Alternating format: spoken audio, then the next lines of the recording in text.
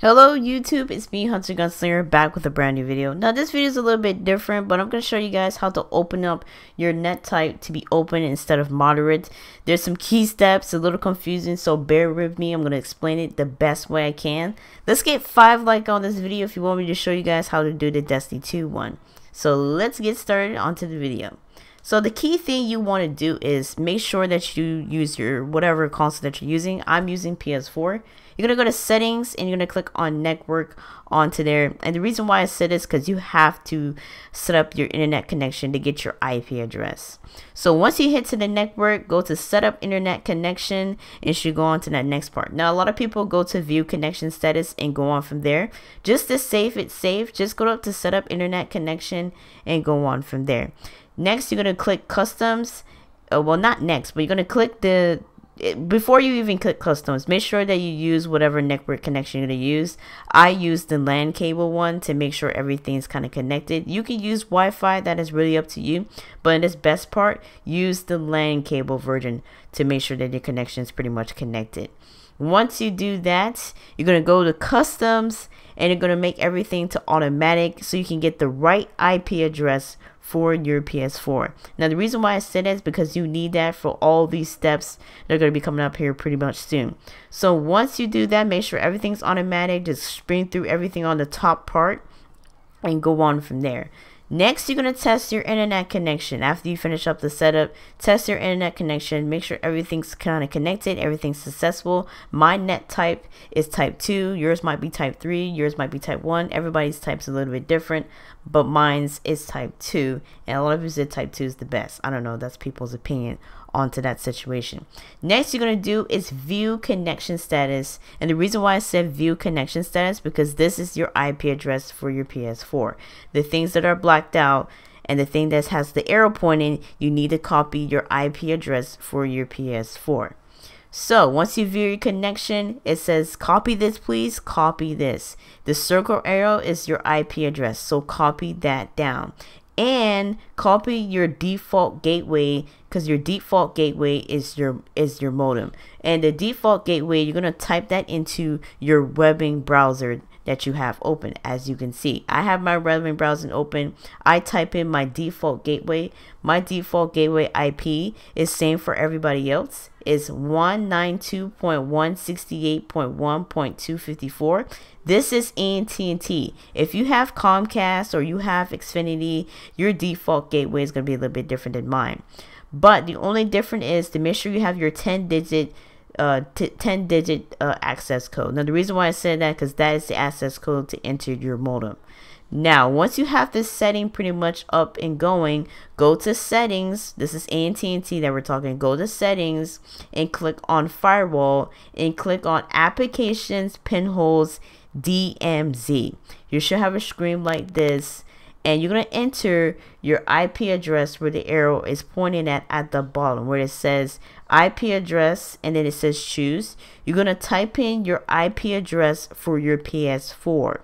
Now the reason why I say that is because your IP address is very important to you. So you're going to type in your IP address into here, into that white bar. So make sure that you copy down your IP address, you copy down your default gateway. You enter your default gateway number into your Google Chrome or your Internet Explorer search bar, or just the bar where it says, you know, when you put in google.com, you put it into that bar. And you put in that default gateway number in, and it should pop up whatever, you know, modem that you use to getting access to your internet. Make sure that you have a 10-digit code, 11-digit code, sometimes an 8-digit code to access your modem. Me for AT&T, my access code is on my modem. So make sure that if you have AT&T like me, make sure that you look at your modem and it will tell you your access code for that particular device. So make sure you even copy that down too. So let me just run this back. Type in your default gateway into the bar, into the Google Chrome bar or into the Internet Explorer. Once you have that, it's going to pop up. It's going to ask you your 10-digit access code for your AT&T modem.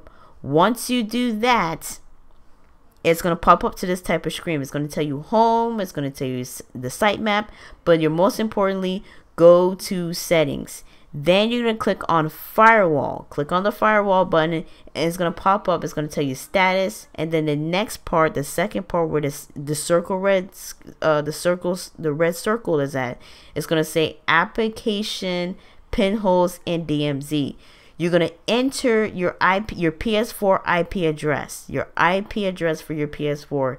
You're going to put that into the bar. Do not click choose yet. I'm going to show you the next step, what you need to do. Once you enter your IP address for your PS4, do not touch anything else until I show you the next step part. So let's get started on to the next part. So make sure that you follow the steps that I'm saying. Okay, firewall, application, pinholes, DMZ. Enter your IP address that you got from your view connection status, your IP address for your PS4, and you're gonna put it in there. Do not click choose yet.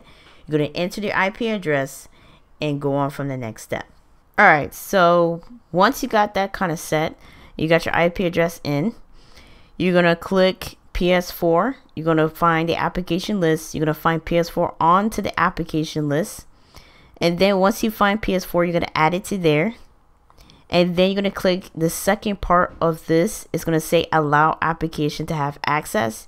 You're going to click on here, and then you're going to click save. It's going to take like a good couple of minutes once it's saved. Once everything's saved and your hosting application says PS4, you successfully did it. Do not add anything. Do not use user defined. Just go to the application list and find it. It's going to say PS4, your IP address, and then save. Next, you're going to open port4.com. I will leave in the link in the description down below. This is the key step that you really need. Port4.com will give you a list of numbers for Call of Duty World War II and other games that you tend to like to use that are mostly popular, like Players Underground and Destiny 2, and of course Call of Duty World War II. They have a list of port4 numbers that you can definitely use in the future. So once you kind of click onto that website, it's going to look something like this on your right hand screen. It's going to say recent games, but you're going to look at lists of more games. Now the reason why I said click list of more games, because list of more games is the recent games that kind of come out, like Call of Duty World War II.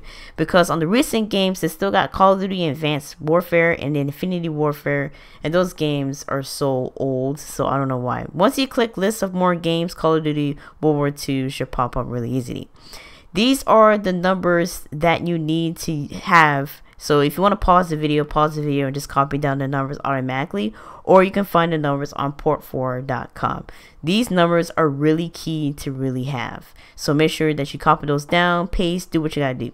So like I said, you're gonna open port4.com. You're gonna hit list of more games, and then it's gonna give you some pictures and a list of games that it was recently, and you're going to see Call of Duty World War II right then and there. Once you click list of more games, it's going to be right then and there. It's going to be Destiny 2, Players Underground, Call of Duty World War II, and Sniper Elite 4. So go to list of more games, click on that, and it's going to pop it up. Now I don't understand why they just didn't put it in the list, but they didn't anyways. They put, like I said, they put Call of Duty Infinity Warfare and Advanced Warfare. Like, those games are so completely old. So once you copy those number downs, you'll be set and ready to go. Now, like I said on the screen, on the right hand side of the screen, it's going to say Call of Duty World War II. As you can see right there, that's what I'm talking about. The name of the website is called port4.com. So copy that down and save it somewhere for later down the road, because there's going to be a lot more games coming out sooner than later. Okay, once you type in, well, not type in, but once you copy the numbers down for Call of Duty World War II, you're going to go back to your AT&T page, web and browsing page. It's going to ask you to add new user-defined application. You're going to click on there. Okay, so click add new user-defined application. Do not do other servers. Do not click games or other applications. Click add a new user-defined application. So click on that. Click on that little circle button that you have right there. As you see the little circle, click on that. Once you click on that, it's going to give you a new page. It's going to say application profile name. So type in Call of Duty World War II. It's going to ask you correct application definition. And it's going to ask you TCP and UDP. And it's going to ask you from port to range, from and to. So you're going to type in you're going to click TCP, and you're going to put 443443. So on the next slide, I'm going to show you a video how I do that. So copy it the same way. So make sure that you have the port 4 number Call of Duty World War II web and browser already open for you guys. AT&T TV service, which I don't have, but I didn't add it anyway, so I just didn't copy that. So I'm going to start for 443. You can do the same way as me. You can try to see if it works for you, but for me, I didn't take that chance.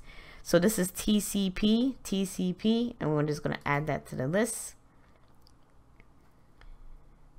So as you can see, the application name is already being used because I already have that application name.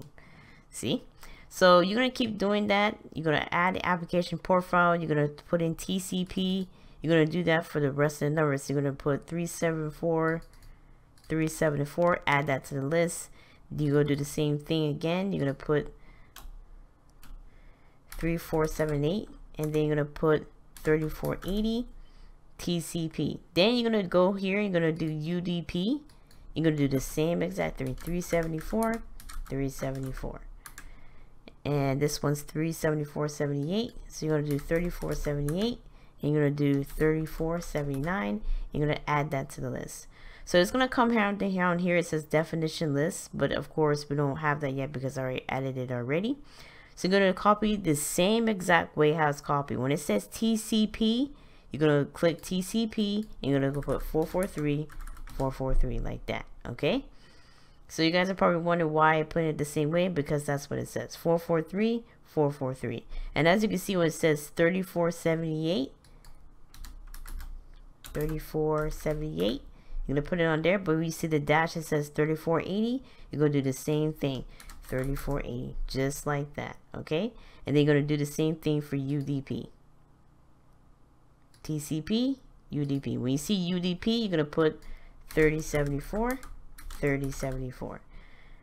and then you see 3478, you're going to do 3479, just like how it is copied there. You're going to add that to list. So once you add all those things to your list, you don't click back, don't click the back button. You're going to go to application pinholes, DMZ, back again. Alright, so once you kind of put the port numbers inside and you click back to the settings, do not click back. Don't click the back button once you enter the numbers. Just click back. It says application pinholes DMZ. You're going to click on that top part. So what you're going to do is once you come back to this exact page, make sure you come back to this exact page. It's going to ask you user define. So click on user define, and then go to the application list and find COD World War II, COD Infinity Warfare. As you can see, I did Infinity Warfare, and they work for Infinity Warfare too. So go to user define, go to the application of whatever game port number you put in. It could be Destiny 2, COD World War II, COD Infinity War, Black Ops 3, or Advanced Warfare, or Players Underground. Whatever game that you use, find it on the application list and then add it to the hosting application. And once you add it to the hosting application, press save, and everything will be saved for you. Okay, it's a little confusing, but once you kind of get it and watch a few videos of people kind of explaining it, you kind of get the jig of it. So click user define, click that button, the last one at the bottom says user define. Go to the application list, find the game that you put the port numbers in, and then add it to the hosting application. And as you can see, it says PS4 and COD Infinity Warfare or COD World War II. So once you add that to the hosting application, press save, and you're pretty much done. Now you're not completely all the way done. You have to go back to your PlayStation Network and do a few little tweakings to make sure that the NAT application is pretty much open. Okay, so once you have like your PS4 kind of open, or your Xbox One, but like I said in this video, I'm going to show you the PS4 settings, the Xbox One settings. It should be like pretty much the same as the PS4. It might be a little bit different, so I don't know. Go to settings, you go back to network, and then you go back to set up internet connection. Now the reason why I said this is because there's a key part that you need to do before you open up Call of Duty World War II. So you set up your internet connection. It says use LAN cable. Then it says how do you want to set up your internet connection. You go to customs. This one says IP address settings. You just press automatic. This do not specify. The DNS settings, you just click automatic. But when you come to your M2U settings, this is the key part. Now, a lot of people told you, oh, when you go click manually, just put in this number. So take out 1500 and put 1473. No, it's not 1473. To tell you the truth, it's 1500. Keep it at 1500. Do not change it to 1473 because there's no difference to that. I tried that didn't work. It might be working for some people, probably in different countries, but I'm in the United States and the M2U is 1500. So once you do that, you're going to click done, and then you're going to click next. This is talking about the proxy server, do not use, and it says internet settings update, and then you're going to click test internet connection. It's going to say obtain IP address, internet connection, and blah, blah, blah.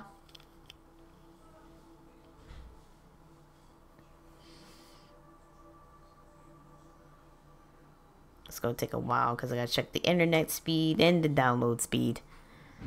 It's okay. It's fair enough. It's not too bad. Once you go back, everything should pretty much good because you test the internet connection. And you can view your connection status, make sure everything's good, but we're not going to do that. So we're going to go back. We're going to open up. Well, not open up. I got to take out the CD for Black Ops 3 because I was testing out Black Ops 3 too. So I'm going to move this. So just give me a second.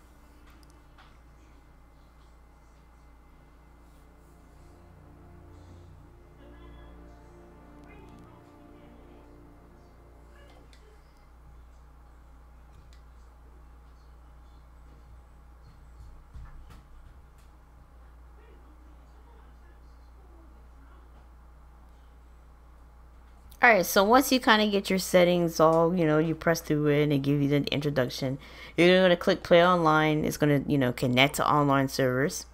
Next, they got to fetch your online profile, which I have no idea why they did this. Black Ops 3 and Infinity Warfare, just click, click, click, and you're done. Here, you got to fetch this and do this. Then they got to come up to a loading screen, which makes no sense whatsoever. Alright, so once you come up to the screen, you're going to go to settings. And then once you click settings, you got to scroll down to click console info. And that will tell you if your net type is moderate, open, or something else. So when I click console info, and as you can see, my IP address and my graphical origin is hidden. So make sure that it's hidden on this part. And then as you can see, the net type is finally open. And it says network access translations is the way to map on the entire network to a single IP address. This is a common way for doing networking in most home and work environments. So your net type is open. This is the most desirable net type for playing online for Call of Duty World War II. Now, if your thing is moderate, there's going to be some problems. Now, I kind of noticed when I was joining into matches, I was getting into matches a little bit more quicker than I was with moderate net type because it took me forever. So, I joined Team Deathmatch. There's a lot more potential games than it was before because now I have like over 50. Back then when I had the moderate one, there was only like 20 and 30 of those all those matches. Now, Call of Duty World War II, a lot of people's like, oh, will it improve my KD ratio? Will it improve my gameplay? Tell you the truth, not really. I mean, I'm not good in this Call of Duty World War II. I'm pretty much good in Infinity Warfare and Black Ops 3. My KD ratio is like 1.5. Here it's like a 0.94. So, but to tell you the truth, I've been getting into matches that people have been winning, and in moderates I was getting in matches that were pretty much low. And of course the shotgun in this map is pretty much overused, so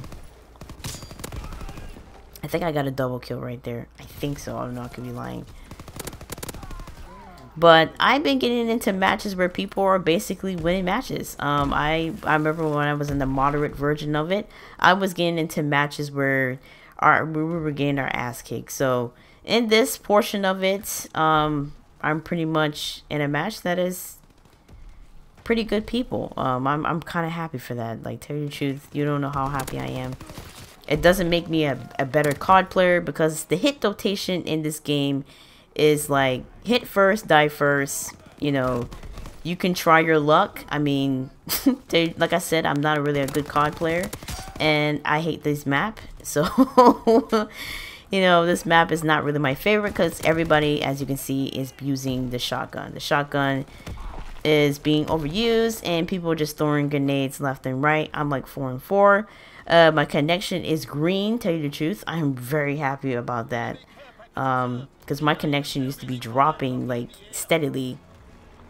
Oh, he's right there. So as you can see, we have victory, but I came into this match a little late. But like I tell you guys, I've been winning matches more better in open NAT than I did was in moderate. Because when I was in moderate network, I was getting in matches where we were just like, it was like 30-10, and the people that I was joining sucked. So I'm kind of glad that I'm in a matchmaking system where it's pretty much fair. If you guys have any questions or any concerns about these steps, you guys let me know, and I would be more than happy to help you guys. I hope you guys have a beautiful weekend and have a happy Friday, and I will see you guys in the next one.